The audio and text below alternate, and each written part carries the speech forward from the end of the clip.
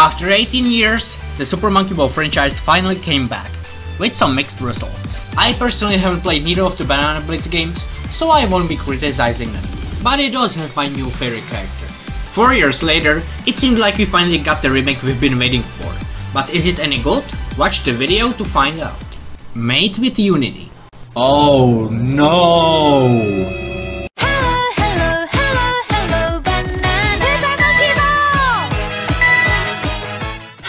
This doesn't look bad. I like the main menu theme which was made for this game. While cheesy, it is really good. From the main menu we can select the main mod and party mod. Let's go with main mod first. In the main mod you can choose story. You're probably going to play that first to unlock the levels in practice mod and challenge mod. You can also unlock other game mods from the point shop, such as all the DX levels. More on that later. So there's already plenty of content.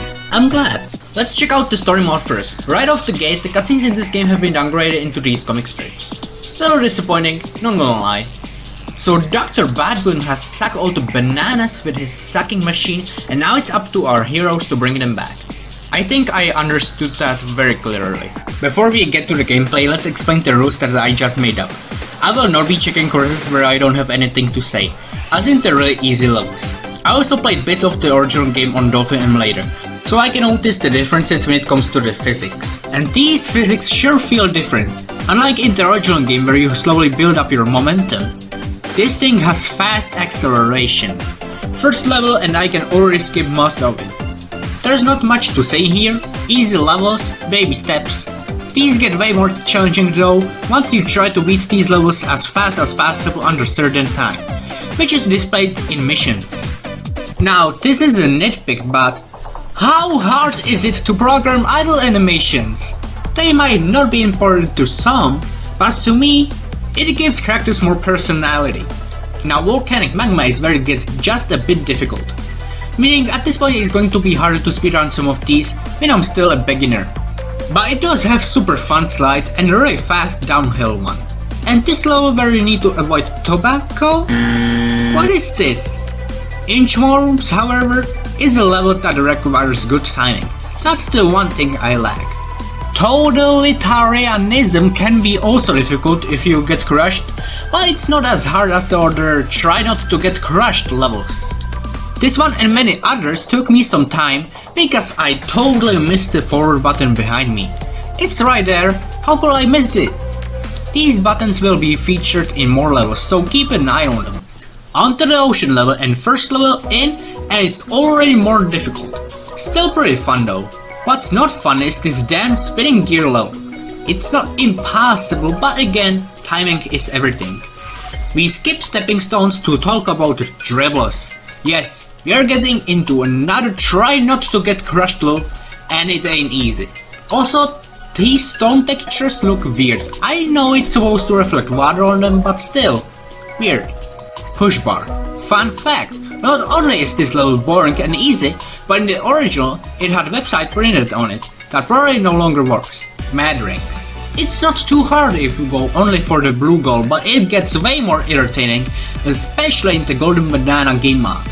Good luck trying to get all of them without blasting off. We skip curvy options cause we'll have more of these balance levels that test my fear of heights.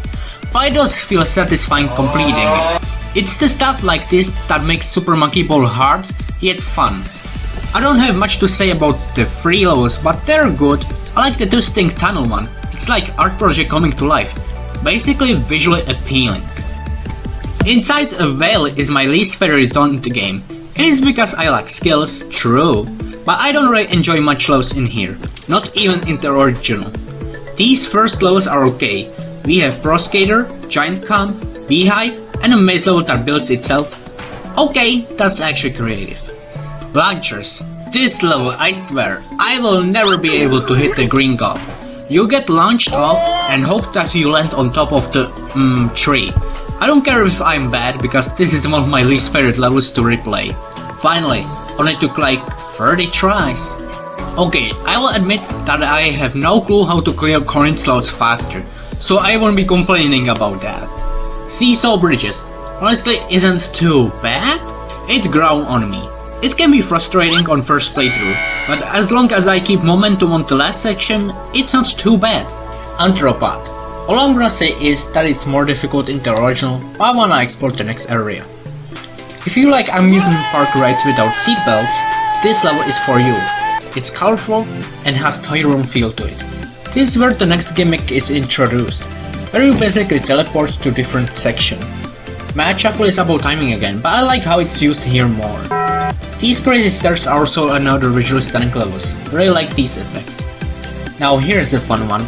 It's like trampolines that shoot you up, and you need to land on one of the goals. I even tried to go for the red goal, and I successfully did it. Just don't ask how many tries it took. Fluctuation. Super Monkey Ball 2 has like 3 levels that involve slowly moving boxes. I think they're boring. Fight me. Overall, rather easy zone with colorful amusement park background and set pieces. In the cutscene, Dr. Bad Bunny uses some kind of laser blaster to make our heroes smaller. He then tries to boil them alive? I'm sorry, what? Anyways, they escape and now we're in Boiling Pot area. Appropriate name cause some of these curses can make one boil with rage.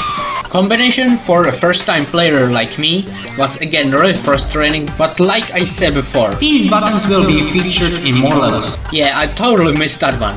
I feel stupid. We have another pair of stairs, and while it looks easy, it's not as easy to keep your balance. What I did was take it slow because I'm scared to fall off. Here's more of balancing challenge, and of course, I took the easier route. I don't have enough experience to do the thinner routes.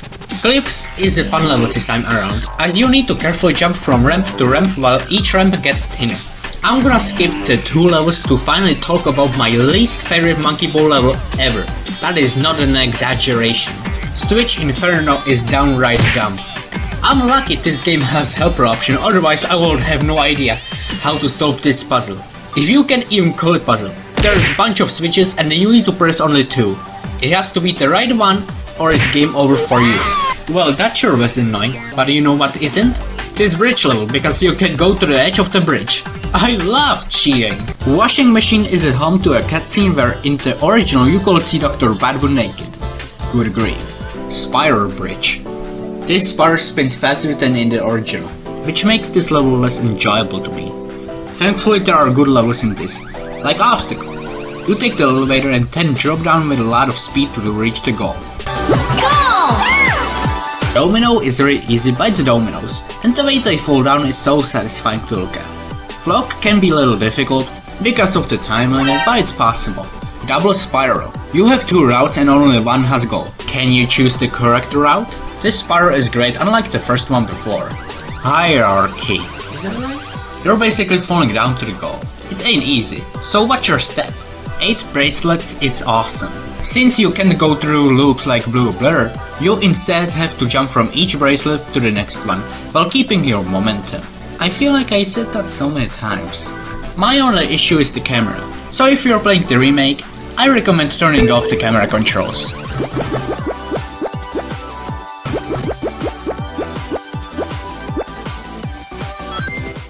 Yes! With this washing machine level done, it's time for Industrial one.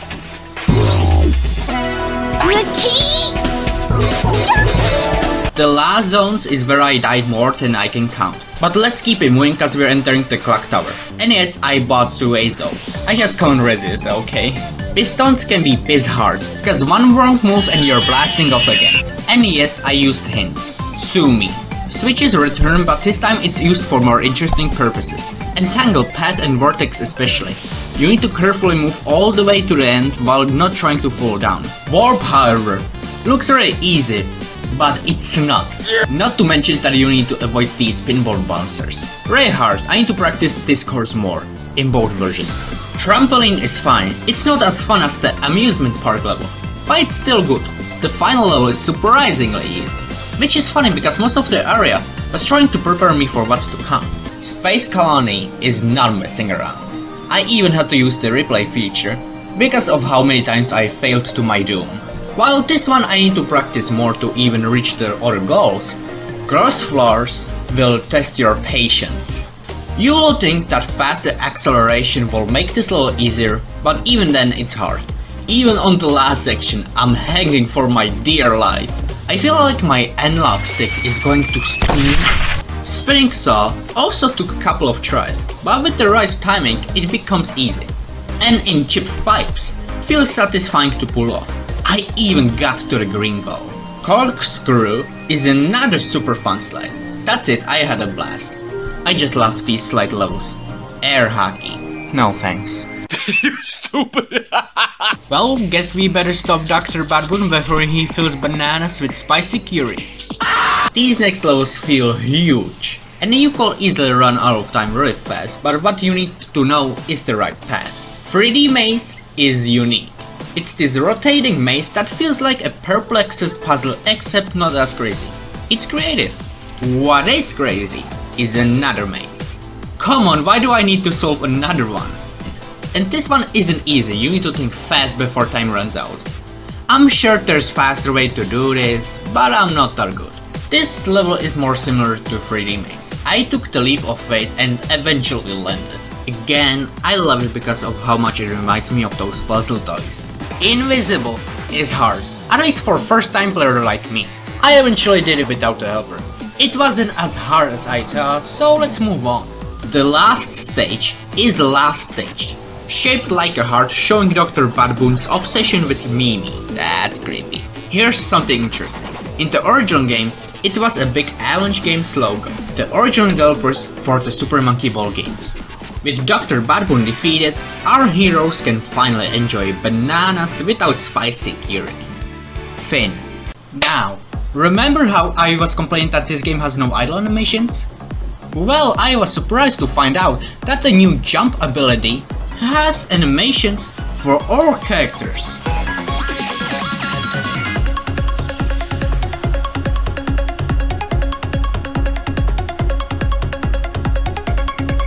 And even better, in photo mod, you can change their expressions. Well, not for all characters, but this is still cool. That was the main game, but what about the rest? Well, aside from the arcade Super Monkey Ball 1 and 2 levels, which I still need to finish, there's more mods to unlock in Point Shop. You can purchase them with LEGO stats. You get them by completing missions, like clear the best time, collect a certain amount of bananas, and clear goals. Reverse mod is exactly how it sounds. It's the same levels but reversed. It can be challenging. In Dark Banana mod, you need to avoid every banana in the level or it's game over for you. The opposite happens in Golden Banana mode, where you instead need to collect every banana under time limit.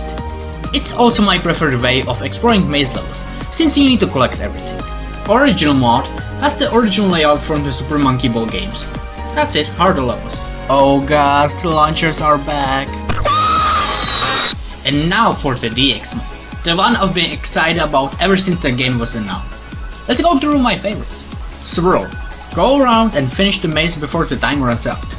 Gutter. Stick to the rail and maintain your balance. Weirfield. Run as fast before the time runs out. Catwalk. Test your balance skills here. Now this is how you do catapult level, and not like the tree level. Get launched and roll downhill. Coil and Waver.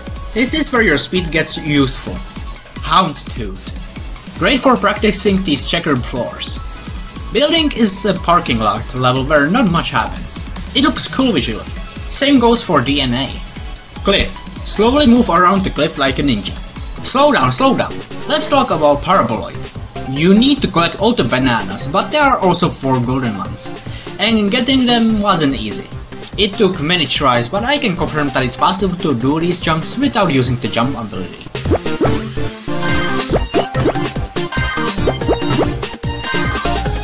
But by the time I got them, there's so little time to collect the rest. You can still finish this level, even if you get time over. 0. Time over. Dodge Maze is a pretty neat level. It might just be my favorite maze level so far. You bump into these small doors and find your way out. Mobius is this conveyor belt racetrack and it's fun. And that's all my favorite levels. The last stage is Asterisk, but that's about it. Let's take a look at the party games because I have a lot to say about them. I can get used to the physics in the main game, but the party games, not so much. Monkey Race. Thankfully Monkey Race is a good one. You can do single races or even take on the challenge of doing Grand Prix. You got bronze, silver and gold. You're doing all of them. You can use power-ups to take out your opponents like Ice Blocks, Banana Peel Classic, Crystal Shards, Booster, Homing Rockets, and bombs that can stun players. You also have this power-up that makes your ball bigger. To be honest, that's the one power-up I don't find useful. But overall, it's great, and with each Grand Prix the tracks get more difficult. Oh, and remember how I said that you can stun players with bombs? Well, they can do the same. Quickly wiggle to left analog stick before you fall off. Monkey Fight! You have 5 arenas to choose from. The rules are simple. Whoever knocks out the player from the arena the most, wins. This will be really great for multiplayer, and well, it does have multiplayer. You need a friend to play with in real life because this game has no online multiplayer. You had one job, Sega. Hey, let's talk about the power-ups. They give you different boxing gloves such as the one with spring and golden glove. It's a fun minigame, but again, will be even better with online multiplayer. But oh well. Monkey Target. If you ask any Super Monkey Ball fan what their favorite minigame is, they probably will answer with Monkey Target, and for good reason. You try to get the best score by safely landing on these targets while collecting bananas in air. It's great! In the original. You know where this is going. Look, I may have only played Super Monkey Ball Adventures, Which alone makes my opinions automatically incorrect. but at least the Monkey Target controls felt good there. But in Banana Mania, they don't feel good at all. It feels like trying to land a plane. And I sort of get it, but at the same time, it's supposed to be a fun arcadey party game, not a realistic flight simulator.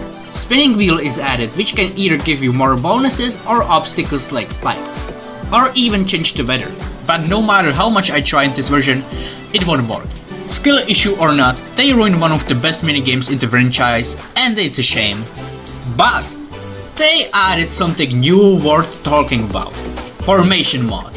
A single player only mod where you assemble all 5 monkeys and control them at the same time.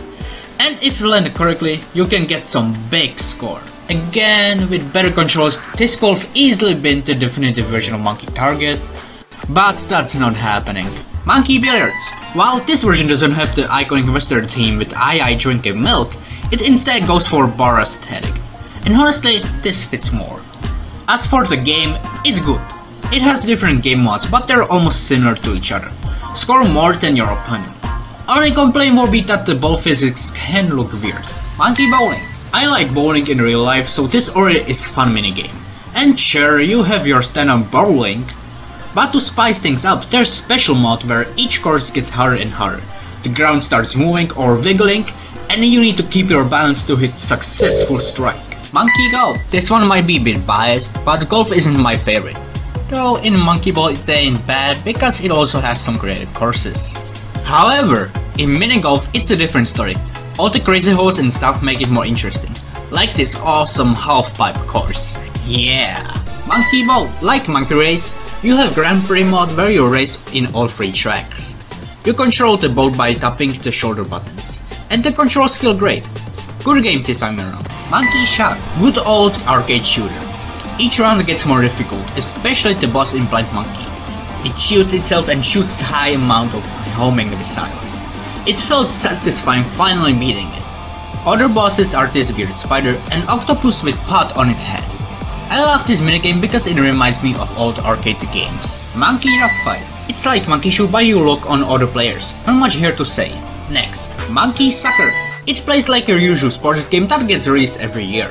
Well, that joke didn't age well. Oops. However, this might be another problem of mine, because I switch between my teammates, but I can control the goalkeeper at all. Aside from that, this is a perfectly fine soccer game. And no, sadly, I didn't win the game. There's also penalty shot where you can practice the basics. Interestingly, that's where I won. Monkey Baseball. I'm not good at baseball at all, but I must give them credit for trying something new with the sport. Spinning wheel is back, which changes the layout of the home run ramps. You also have to watch out for the obstacles, which you can actually control. Not bad. Monkey Tennis. Last sports game that I actually like. It's tennis. But sometimes you get this star icon on the floor, which will make your shots much more powerful. So in a way, it's kinda like Sega Superstars Tennis without the all-star moves. That was all the party games. Now it's time for a conclusion. My final score is 7 out of 10. This is a good game, don't get me wrong, but it's far from perfect. This is something a lot of remakes suffer from. They feel different to control. Sometimes it can bring the whole experience down. That doesn't mean you shouldn't try this game, because even without the DLCs, there is a lot to unlock. Although paying for music seems like a stretch. I had a great time playing this game, and despite me being negative on party games, stuff like Monkey Race can still bring a lot of enjoyment. Thanks for watching, and see you next game. Super Monkey Ball!